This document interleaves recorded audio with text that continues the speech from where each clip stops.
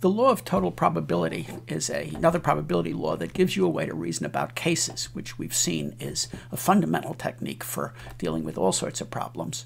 So the point of cases, of course, is that you can prove a complicated thing by breaking it up into, if you're lucky, easy subcases. So here's the way to understand the law of total probability abstractly. It starts off with set theoretic reasoning. Suppose that I have a set A embedded in some larger sample space S. So A is really an event, but we're just going to think of it as a set.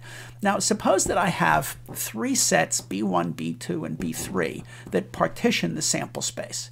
That is, B1, B2, and B3 don't overlap, they're disjoint, and everything is in one of those three sets. So there's a picture of B1, B2, and B3 cutting up the whole sample space S, represented by the square or rectangle. Okay, now, of course, these three sets that cut up the whole space willy-nilly cut up the set A into three pieces. The first piece is the points in A that are in B1. The second piece is the points in A that are in B2. And the third is the points in A that are in B3.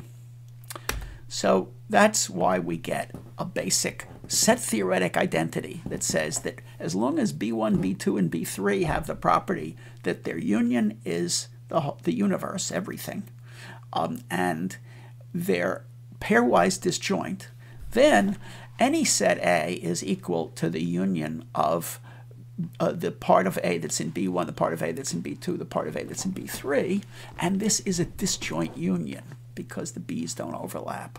That means that if I was talking about cardinality, I could add them up, but in terms of probability, I can apply the sum rule for probabilities and discover that the probability of A is simply the probability of B1 intersection A, B2 intersection A, B3 intersection A.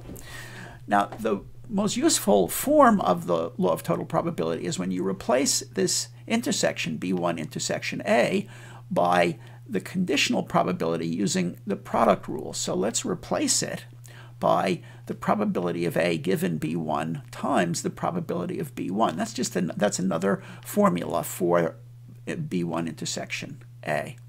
And if I do that with the rest of them, I now have the law of total probability stated in the usual way in terms of conditional probabilities, where it's most useful. Now, I did it for three sets, but it obviously works for any finite number of sets. As a matter of fact, it works fine for any countable union of sets. If I have a partition of the sample space S into B0, B1, and so on, a partition with a countable number of blocks, then it's still the case that the probability of A is equal by the sum rule to the probability of these disjoint pieces, the parts of A that are in each of the different blocks of the partition, and reformulating that as a conditional probability, I get the rule that the probability of A is the sum over all possible I of the probability of A given BI times the probability of BI.